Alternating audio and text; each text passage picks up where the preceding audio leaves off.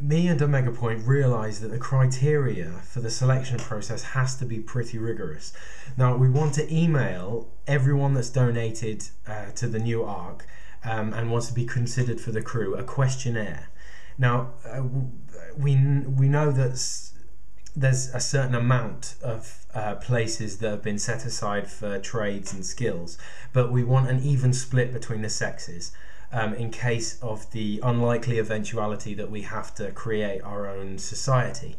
Now, ladies, I don't want to sound like a pig, but I will make sure that the men aren't too hideous in that unlikely eventuality. But in all seriousness, this isn't just a CV off, you guys. It's going to have elements of psychometric testing in it. We want people that are idealistic and practical, and those that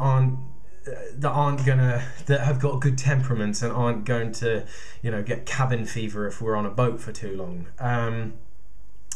Don't try and second guess this test, because it will just ruin your chances. Please spread the word to anyone that you think will be a good addition to our crew.